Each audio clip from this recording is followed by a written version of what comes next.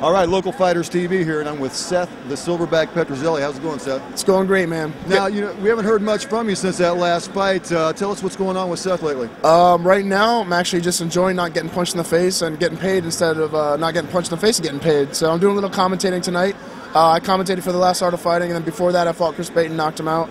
I just signed with the brand new manager last week, Robert Cardenas. He's Vanderlei Silva's manager, actually. So working on a few things with the UFC, Strikeforce, and talking to Art of Fighting again for their next show. Yeah, let's talk about it. You mentioned Strikeforce. That's a new thing going on. You know, you've got a major player going into it, trying to go against UFC. What do you think about that? Right. I think it's great, man. I think the UFC needs a lot of competition, man. I mean, they're a monopoly right now, and they can afford to pay the fighters what they want, and the fighters have to deal with it, you know? So having another organization in there that's going to compete with them, it's going to force them to step up their game. And yeah, I love it. And I've heard actually that they're actually paying fighters a little bit more what they're worth. You know, not looking to market them, but right, to just give them what they're worth. All fighters are worth a lot more than what they're getting paid in any organization. So I mean, any organization that's going to step it up and pay them some money, it's a good thing.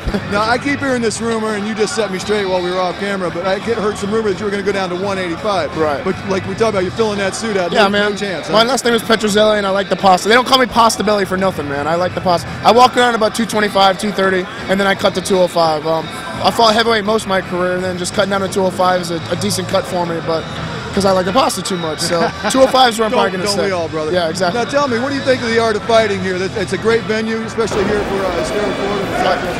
Yeah, exactly, man. Every single one of their fight shows that I've been commentating, the past 3 or 4 have been stellar, man. I mean, action-packed fights. They're taking big names from Brazil, the Austin Sal guy, and a whole bunch of other guys that are coming in, Crafton Wallace, having some big names on the card. I think they're doing a great job filling out the stadium, and they're doing a good job compensating the fighters as well.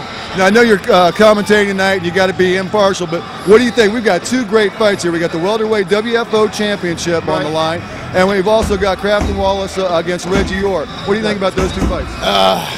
I like Crafton's been a friend of mine for a long time, so it's kind of hard to put anything past him as far as fight goes. In a stand-up game, it's going to be sick. Yeah. So I'm definitely leaning toward Crafton on that fight for sure. Okay, and what do you think about the WFO? I mean, Heleno against Maynard. I mean, those 2 guys, when I saw them yesterday, they actually looked like they were airbrushed. Oh, really? They were that tight. Like that. Yeah, that I actually told when I was commentating earlier that's the fight I'm looking forward to most, man. Just seeing that. It's honestly too close to call. I really don't want to call that fight, man. I'm excited to see it, though. I think it's going to be a stand-up battle, personally. Yeah, I think you're probably right. I mean, they're both strong guys.